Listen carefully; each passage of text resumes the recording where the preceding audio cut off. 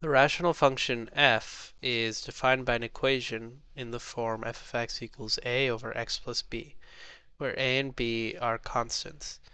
The partial graph of y equals f of x is shown. If g of x equals f of x plus 4, which equation could define g? So we're given that the equation of f of x is of the form a over x plus b. So let's find the values of a and b. We can do that by choosing 2 points on the graph of f of x.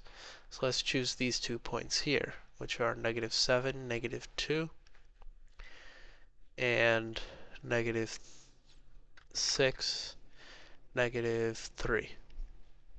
So at -7, -2, f of x is equal to -2. Then we have the a over the x value, which is -7 plus b. So that's one equation. Then our next equation is f of x. So f of x equals -3, which is equal to a over -6 plus b. So we just took this equation up here and plugged in these 2 points. So now we have 2 equations and 2 unknowns. So we can solve for the values of a and b. Okay, so from this first equation, let's multiply both sides by this denominator. So -2 times -7 is 14. -2 times b is -2b, which is just going to be equal to a. Then for this equation, let's also multiply both sides by the denominator. So -3 times -6 is equal to 18. -3 times b is equal to -3b, and this will be equal to a.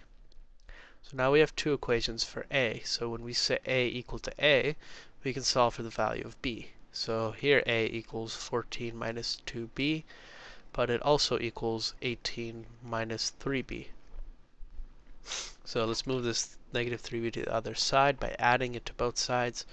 So we'll get 14 plus b is equal to 18. Then let's move the 14 over here. So b equals 4, because 18 minus 14 equals 4. So now we have the value of b. So let's plug that into, this equation to get the value of a. So -2 is equal to a over -7 plus 4, since the value of b is 4. So -7 plus 4 is just equal to -3. So let's multiply both sides by -3 to remove this -3 from the denominator. So we'll just get that a is equal to 6. So now we have the values of a and the value of b. So our f of x equation is just going to look like a, which is 6, over x plus b, which is 4. So this is the value of our f of x equation.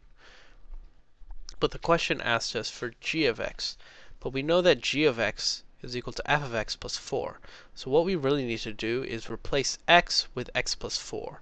So when we do that, we get that g of x is equal to 6 over x, but this time x is going to be x plus 4 instead.